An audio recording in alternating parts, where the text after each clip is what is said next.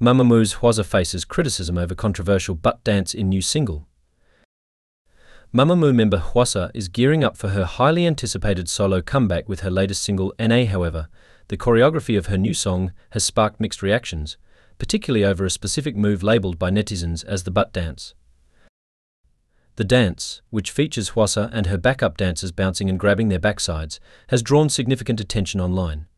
While some fans praise the bold and rhythmic choreography, a large portion of netizens expressed discomfort, calling the move strange and anachronistic.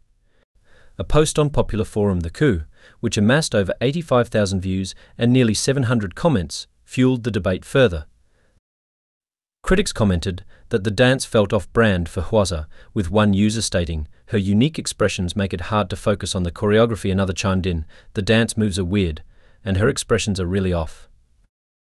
Despite the backlash, Hwasa's fans and some observers defended her, arguing that the dance itself is not as provocative as others have suggested. They pointed out that when done by dancer Kirsten Dodgen, known for her appearance on Street Woman Fighter 2, the choreography looked more polished. One user noted, "Kirsten's version is pretty good. Maybe it's because she's just touching the side of her hips. The vibe is totally different." Others added that the routine is less controversial compared to other popular dances, such as twerking. Hwasa is no stranger to pushing boundaries with her performances, but whether this choreography will impact the success of her comeback remains to be seen. Fans are eagerly awaiting the full release of NA, and despite the divided opinions, it's clear that Hwasa knows how to keep people talking.